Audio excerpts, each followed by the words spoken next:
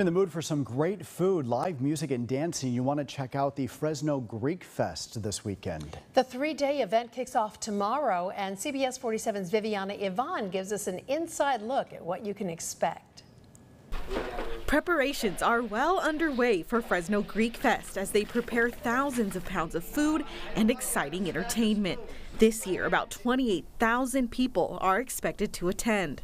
So we've got 3 days of experiencing the culture, the food, and the atmosphere and hospitality of Greece.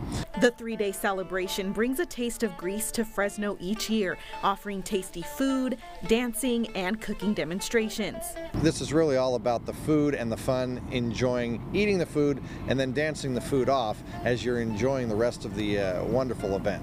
Greek Fest will be held at St. George Orthodox Church in Fresno and will also offer tours for anyone who wants to take a look inside the beautifully hand-painted church.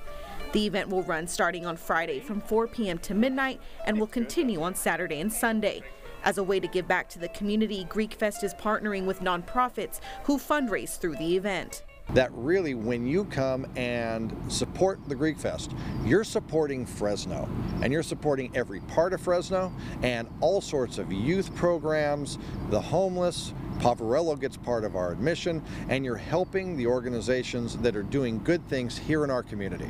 But this year, make sure to leave your cash at home because Greek Fest is now cashless, making it easier for you to grab some food and enjoy the event instead of waiting in long lines. Tap your phone, tap your credit card, and you're out.